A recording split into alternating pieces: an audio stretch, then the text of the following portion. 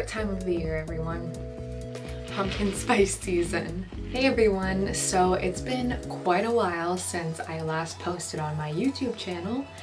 As we know, 2020 has not been the best year for anyone, unless you're Jeff Bezos. Yeah, I have been, you know, just kind of trying to get by, just like everyone else in this crazy year. But like many of you have probably faced during this time, I have been reflecting a lot and trying to find where my passions lie. And because I've been working from home since March, I'm actually about to go back into the office for a couple days a week starting next week, and I'm freaking terrified. This time working from home has given me a lot of time to explore new hobbies and new interests, and I found a new hobby and passion for PC building, and I actually was able to build my very first PC, and I wanted to make a video about it. So in this video I'm gonna talk all about why I started looking into building a PC, how I found my parts, what resources I used, and of course I'm gonna go over my build and its specs and where you can find the parts that I got. So I wouldn't really call myself a huge gamer, but I have always loved video games. I've been playing Final Fantasy XIV for about 3 years now, and I would say that's my favorite game. And I also love to play The Sims, heavily modded. So on my old computers, my mods would always really screw up my computer and make it really confused and hard to work with. So I wanted to build a PC that would be able to handle anything that I throw at it. And as you guys know, I'm really into video content.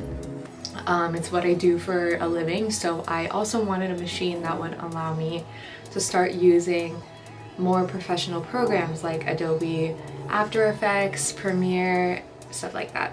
And since I'm working from home and I'm using my own computer majority of the day, I started to notice that my Mac was really not doing well, and it's probably because all the junk I threw on it when I was playing The Sims and I had all these mods, and I'm just working on, you know, just a standard iMac, which is probably not meant for that kind of stuff. So it was really hard for me to just even do my daily tasks at work, and I thought to myself, I was like, you know what, I need something to focus on. I have a lot going on in my mind and I need to channel that energy into something new and something that I can be passionate about. So I started looking into PC building. I was researching a lot on Reddit. I'll list the subreddits right here that I found super helpful. Definitely check them out. There were a couple people who helped me figure out what parts would work for my build, and for that I am super appreciative. I also researched a lot of videos on YouTube of people going over parts, what they do, and how they perform, and also just how to build a PC for beginners.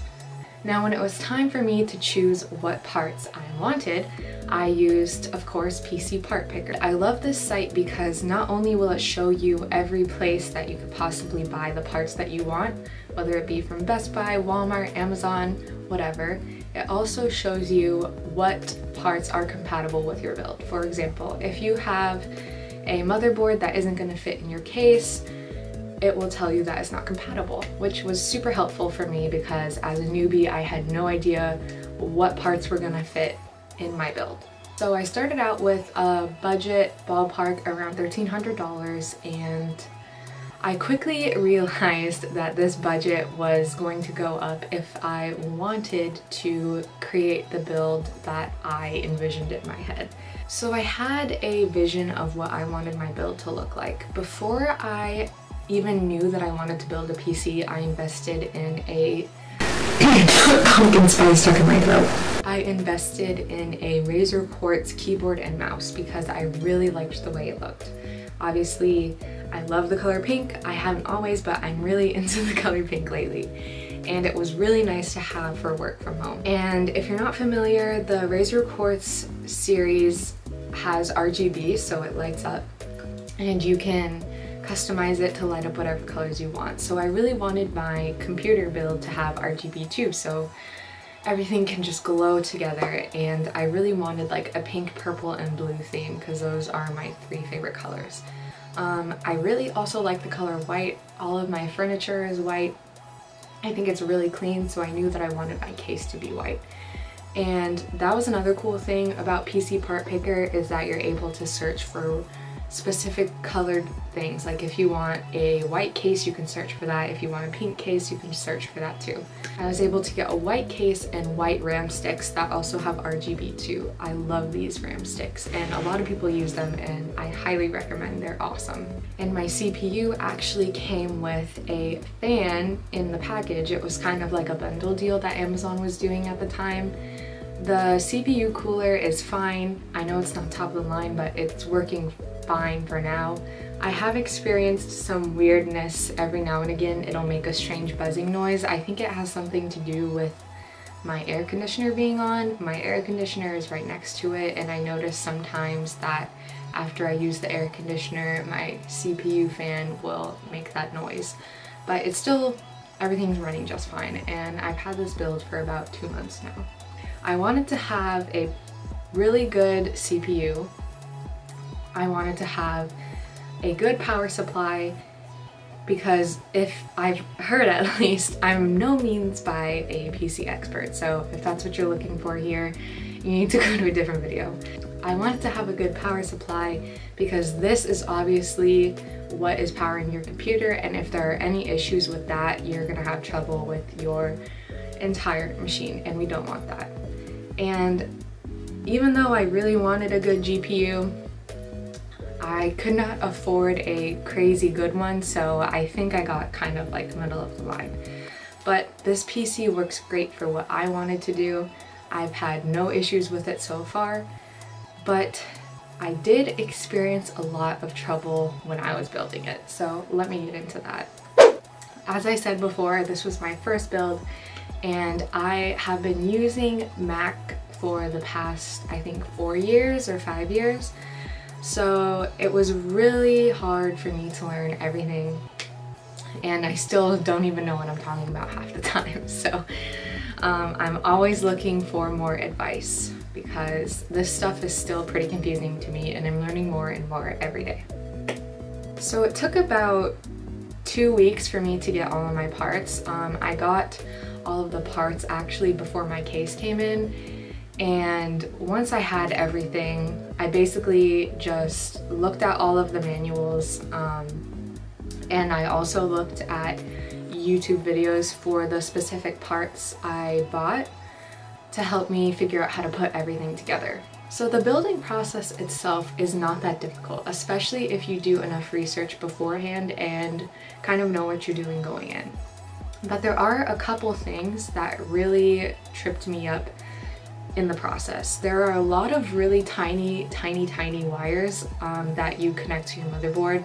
On your motherboard, every connector has a label, and it can be really hard to read because everything is so tiny. And at the time, this is so embarrassing, but at the time I had acrylic nails on, and I could not physically get these tiny pin connectors into my motherboard. So I had to have my boyfriend help me, and that was probably the most frustrating part. I don't want the dude bros to come at me and tell me that I'm a dumb girl that doesn't know anything about PCs. Like, I know this, I'm aware of this. One thing that really took me off guard when I was building my computer is how forceful you have to be with installing certain things like the RAM. I ended up not installing my RAM correctly during my first try because I was terrified of pressing too hard and breaking it, but you actually have to apply a lot of force to get it in all the way, so keep that in mind. So after I built everything and I turned on the computer for the first time, it was like the most magical moment of my life. I felt like I had just given birth to a child, but everything didn't work right off the bat. I couldn't get a signal to my monitor. and it took me forever to figure out why. So I ended up reinstalling a couple of things and I still couldn't figure out what the problem was. So I ended up taking it to my mom's house. My mom works in IT and she used to be familiar with PC building, but that was many, many years ago. And when I brought my build to her, she was like, what the fuck is all this stuff? She was able to figure out that I had used the wrong SATA cable that was connecting my hard drive to my motherboard. So basically my computer wasn't booting all the way because it didn't have any sort of memory to read, I think. But that wasn't the only issue. So after we finally got a signal, for some reason, even though my CPU fan was spinning, it wasn't being registered on the computer itself. So when I logged into BIOS, it said that the CPU fan had an error, even though it was spinning. So we couldn't figure out what the heck I did wrong. So I ended up taking it to a guy in my hometown and he was able to sort it out for me. Again, my dumbass just used the wrong cable. And then after that, everything was good and ready to go. And honestly, it has been the best purchase I've ever made. I'm terrified for when something eventually goes wrong and I have to troubleshoot it because, like I said, I am not good with computers. I was very impressed that I was even able to build this and have it even kind of work when I first started it. So I am really nervous for when I have to get into troubleshooting things. But part of my job is working with tech, so I figured this would be a good way for me to learn more about tech, because what better way to learn than by your own mistakes, am I right? So yeah, another reason why I wanted to build this PC is because I really miss making content, and right now I'm playing a lot of games, obviously, because I have this really nice computer. So I have started a Twitch channel and I really would appreciate it if you guys would come over there and come watch my streams and hang out with me. I haven't streamed in a while just because life got kind of crazy for a minute there. But I try to stream on the weekends, and I stream games like Final Fantasy XIV is my favorite. I plan on streaming The Sims 3 at some point. I really want to start playing Terraria and Final Fantasy 15. And yeah, I'm hoping to get a capture card for my Switch at some point so we can play Switch games too. So that's all I have for today. Thank you guys so much. I will leave my specs list in the description of this video if you're interested, and my link to all my social medias and my Twitch. So please check it out, and I hope to talk to you guys soon. I really wanna, I know I say this all the time, but I wanna start posting more on YouTube again. So thanks guys, I'll see you later.